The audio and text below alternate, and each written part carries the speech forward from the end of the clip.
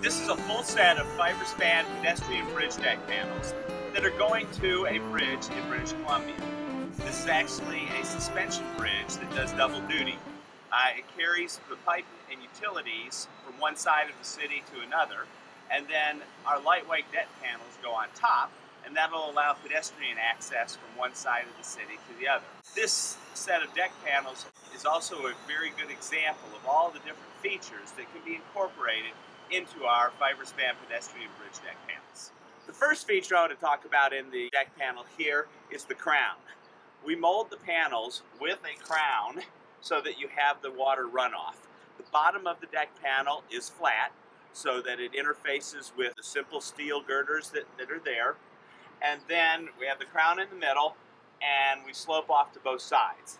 Then we also have curbs that are integrally molded with the panels, and that provides a place to collect the water that will then run off towards the scuppers, and it's also a location where the rail posts will be attached. It has two different widths of panels. At both ends of the bridge, there are these wider panels where people first enter onto the bridge. Then, as they go past the masts that hold up the suspension bridge, the panels get narrower, or the standard width. And this again is one of the benefits of the FiberSPAN decking, is we can make the panels in whatever shape or size that you need to fit with the bridge configuration. Then there will be two panels that are trapezoid shaped that are the transition panels between the wide panels and the standard shape panels. Another thing that we can do, because of the flexibility of our manufacturing process, is we can incorporate whatever features, sizes, and configurations are needed for the bridge deck. In this case here, this is a molded in instep where the deck panel actually sits above the girder splices. So where the steel girders have to be spliced together, there'll be a top cap and bolt sticking up.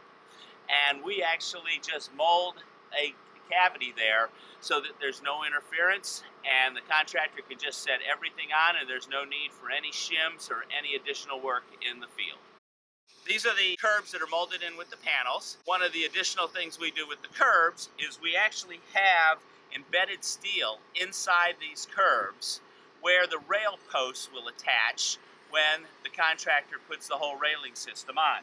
And what you see here is where we have drilled and tapped down into the steel that's inside the FRP. These are just caps here to keep the water out until it's fully assembled. But we coordinate this with the contractor, the railing supplier, and we will do all this work here in the shop so that there's minimal amount of work that the contractor has to do in the field.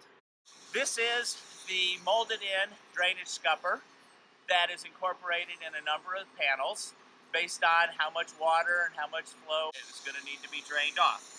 When we do this, we actually mold in a cavity in the panel. Then we get FRP drains from another company. We bond those in, and you'll see those underneath here in a second. And then we take grading and we just bolt the grading down so that, again, we deliver a bridge deck panel that has all the drainage items attached to the deck panel, and then the contractor will just attach some PVC piping after the deck is installed, and that system's all in place. All of our FiberSPAN deck panels come with a shop-applied overlay. This is a non-slip wear surface that provides the correct amount of friction for the users, and it comes in a variety of colors. This one here is the low traffic version of the wear surface that the owner opted for because of their more rural location, and it was slightly less expensive. We also have a high traffic version that is a polymer concrete. It comes in a variety of colors also, and that's used in more of the high traffic and the urban areas where we have the pedestrian bridges.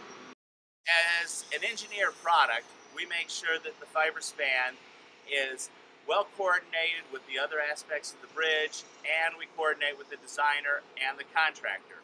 One of the things you see here is that all the panels come to the site with a unique identifier. This is our serial number that provides traceability through the whole manufacturing process, and again is a unique identifier for the contractor when he's installing. We also provide an identifier of the panel type. In this case, the example is F2.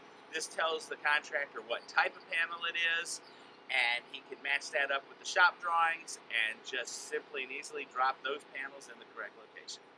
This detail is an access hatch cover so that the owner can have access to some of the utilities that are underneath the bridge deck. This is just another example of the features that we can incorporate anywhere in the decking panel to make this the most functional product possible for the owner.